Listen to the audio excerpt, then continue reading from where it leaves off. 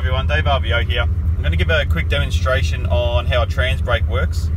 So what a Transbrake does, it puts the transmission in forward and reverse at the same time, so all the energy is being held inside the transmission, so you don't have to put your foot on the brake.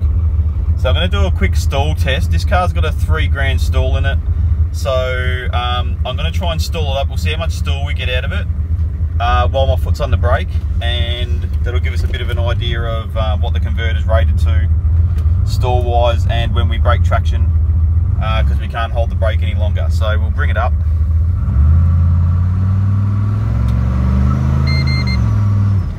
That's spinning the wheels there, about 2800, pretty close to 3000. We watch the e-boost.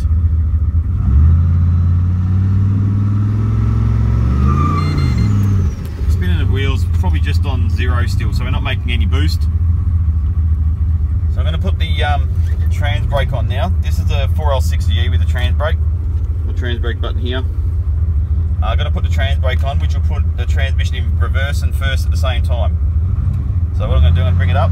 So we should overstall the converter because we can accidentally put more load on it. So watch the thing now.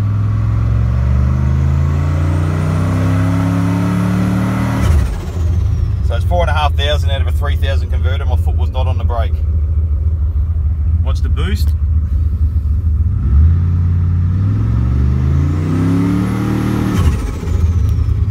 £7 of boost. So if I let it go as well, we'll start moving.